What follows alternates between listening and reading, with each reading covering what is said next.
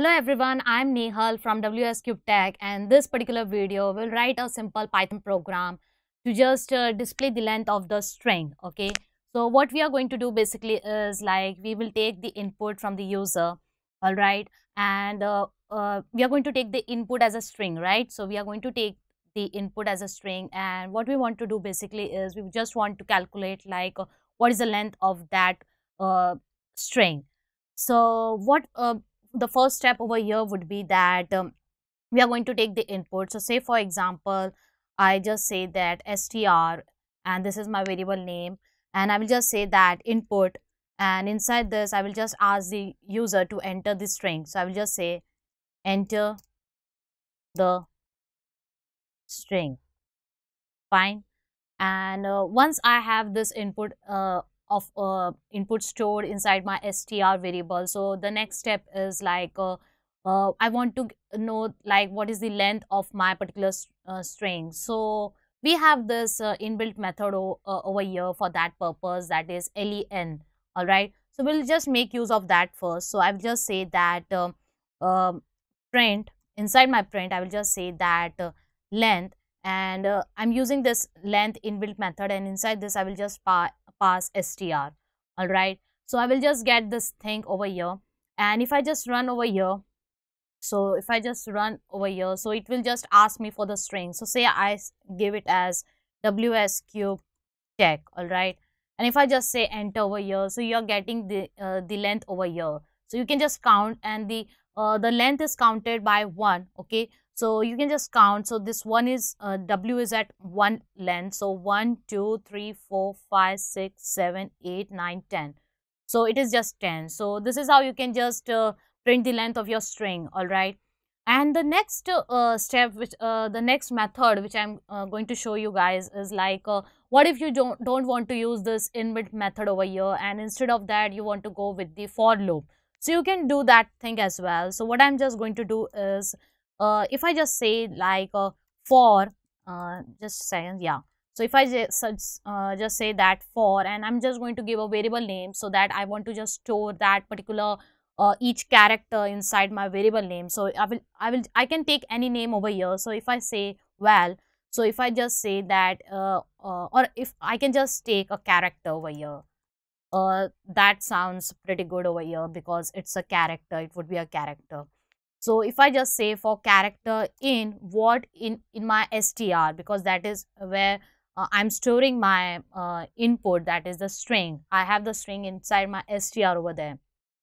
So what I'm basically going to do is I'm just making use of this for loop over here. So I'm just saying that for each character in the str, and I will just show you guys, like if I just say that print character over here, so we are going to get each character one by one. So first what it will do, it will just ask you for the name of the string. So we'll take as WsCubeTech. All right, so if I just take the string, so you are saying that it is displaying first W, S, C. So this is nothing but we are doing iteration, right? So at each like for example here once we have taken as WsCubeTech over here as a string, now what this for loop will do is for character, so it will just fetch this W inside it, and it will just print W. So we got that W over here. All right, in the next step, in the next iteration, what will happen is it will just go to S. So it will just fetch inside the character, it will just fetch S, and it will just print S, and likewise it will go till the end. Okay, so but I don't want this character to get printed over here. My goal is that I want to get the length of my string over here.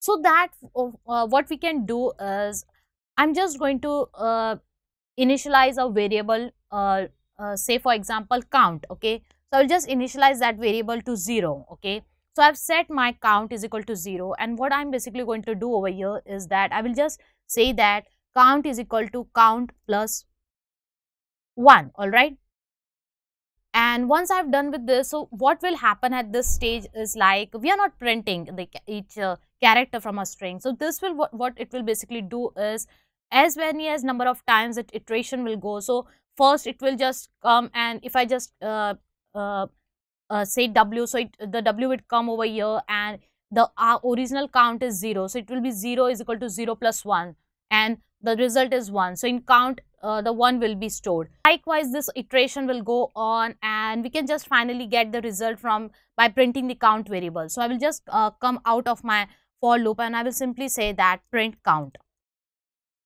So if I do it this way, so now what it will say, it will just ask for my string. So if I just say WsCubeTech, all right, and you can see that we are getting the results. So basically what is happening over here is like, say for example, I don't print this count, all right, I will just comment this thing. And what I'm doing, I just want to let you guys know like what we are doing currently. So I'm just going to print, type the print statement over here, and I'm printing the count, because I just want you guys know that each iteration what is happening inside my loop. So in this case, what is happening is, suppose I give it as an input as WsCubeTech. So you can see over here that what is basically it is doing that at the first time, at the first iteration, it will just fetch this W over there, but it will be stored over here. But inside my for loop, the condition which I have passed is count is equal to count plus 1. So count will be 0. So 0 is equal to 1 is 1. Alright, so it has printed 1 over here. Okay, means it has, yes, it has printed 1 as well, and it has stored that thing inside the count variable. Fine. Then at the second one, that is at S. So at S, what will happen? So at the second iteration, what will happen? Now count has 1 inside it stored. So it will be just 1 plus 1. So it will be 2. So now in count, you have 2. So first it will get printed this count. So it has printed this 2 over here. Alright.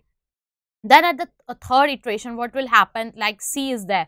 So in this, now count is having value 2 stored inside it. So it will just say 2 plus 1. So it will be 3. So it has printed 3. So likewise, it will go till 10. That is, the last element will be H, and inside our count, there will be 9 stored just before that iteration. So 9 plus 1 will be 10.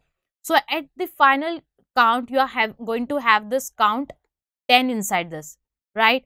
And this is what I just printed over here by this statement at my line 7. So I hope now you have understood like what I have basically done over here. And if I just remove this line, and once again, if I just print this, uncomment this thing, and if I just run over here, and if I just say that WsCubeTech, all right, so you can see that we are getting that count, what is stored inside our variable, that is count, the length stored inside our variable. So this is how you can just know the length of your string, whatever the string you have entered over here. Now, what if I just give the string as a number, all right? So if I just give it this way, I'm giving it this way. So you can see that we are getting this thing, but you can see that this thing is considered as a string over here, okay? And it's not a number anymore. So I hope you have understood this thing. So if you just like this video, so hit the like button and do subscribe to our channel. Thanks for watching.